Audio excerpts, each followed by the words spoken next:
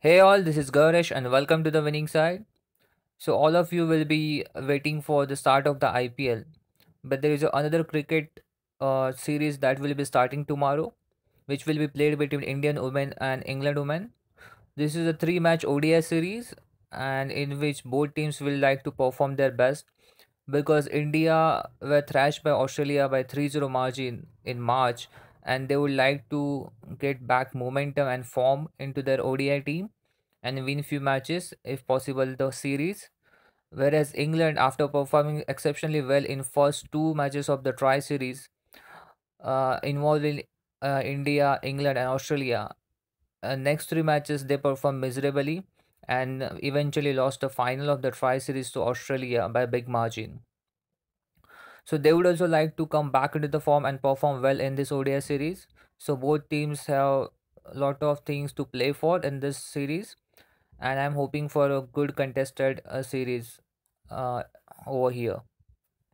So let's discuss a team for this first match, which will be played tomorrow. So in wicketkeeper section, I think all three options that are given over here will be included in the starting 11 of the both the teams. Where Tame Baumit, I think, is must pick for you. She's a high credit player, but she's a very good batsman, so I think you should go with him. But if you want to save few credit points, then someone like Amy Jones or Sushma Verma both can be a good option. Sushma Verma come to bat at around 7-8 position, so she will not get that many balls to face. But if India's top order doesn't perform that well, then Sushma Verma can perform or get enough deliveries to get that impact in your Dream 11 team. Amy Jones most probably will come into the middle order to bat.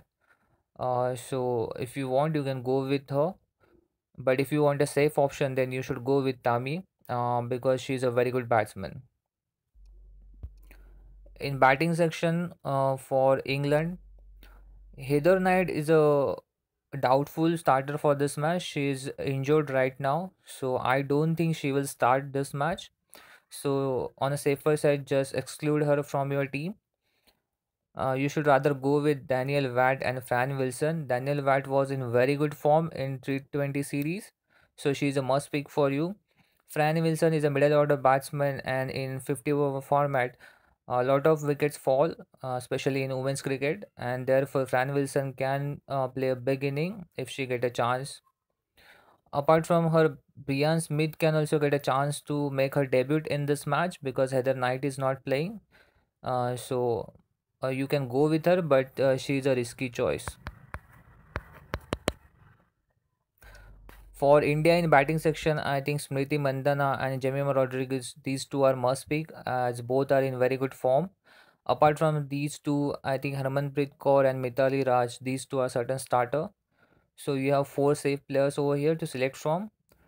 Veda Krishnamurthy is a little bit risky player over here because her recent form is not that good, so she maybe get dropped.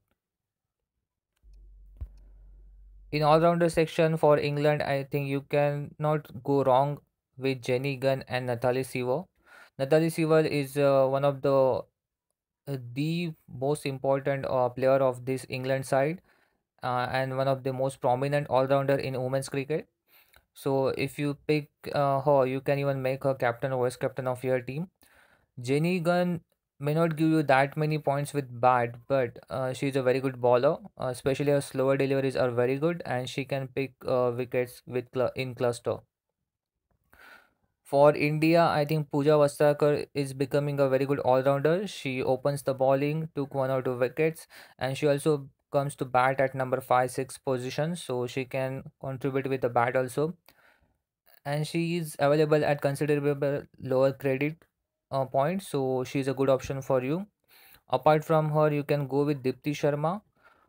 She's again little bit risky player if someone like Veda Krishnamurthy plays into the team. If India thinks that they want to consolidate their batting, then they can go with Krishnamurthy instead of Dipti Sharma.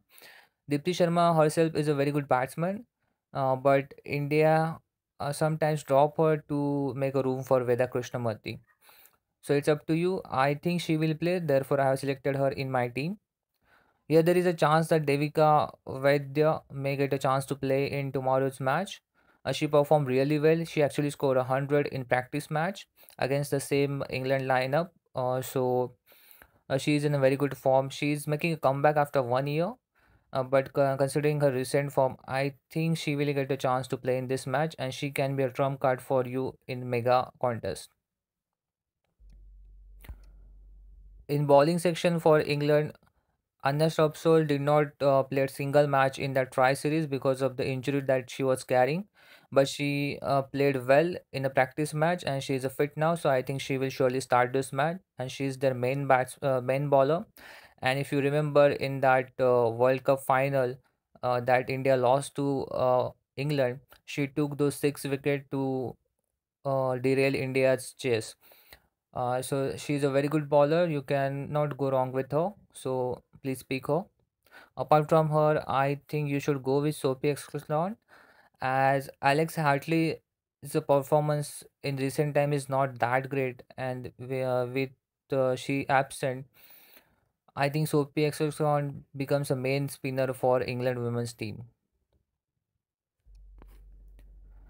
In for India in bowling section, I think Poonam Yadav is a very good choice for you at a low credit. If you can manage that point 0.5 credit, then you can go with Zoran Goswami.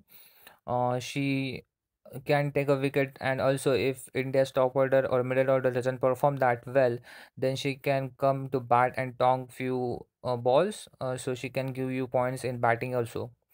So it's up to you if you want to go with Zoran Goswami or Poonam Yadav.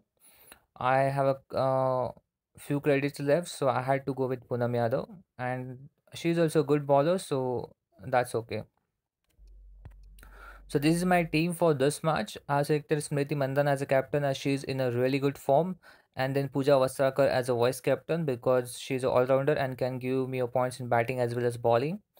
Apart from these two, Daniela Watt, who is in very good form, Natalisi was one of the important player of this England squad, and Tammy Bjornmert can be a good option for you as a captain or vice captain. And if you want to take a risk, then you can go with Vaidya uh, if you select her in your team, or even Jemima Rodriguez can be a good option for you.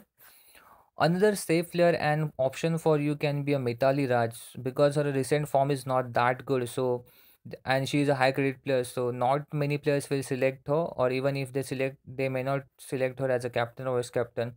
So, if you want to take that risk, you can go with her as a captain or vice captain. In bowling section, if you feel that Anya Shrapsol can repeat that performance against India from that World Cup final, then you can go with her as a captain or vice captain because she took I think 6 wickets in that match. So if she perform like that, then she can be a trump card for you. It's up to you what kind of risk you want to take.